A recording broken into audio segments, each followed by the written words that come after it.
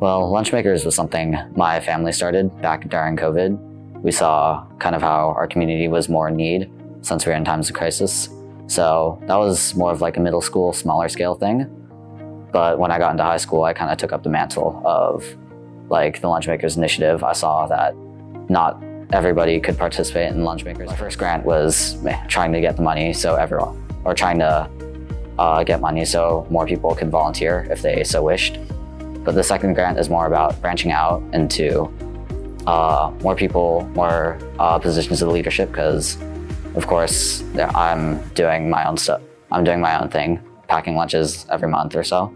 But we also have so many other students and kids packing lunches. It's not just me, because compared to them, I'm one number compared to like, you know, so many people. And without them, we really aren't doing much. So the second grant is to more so encourage and help those other communities out more with their own Lunchmaker projects.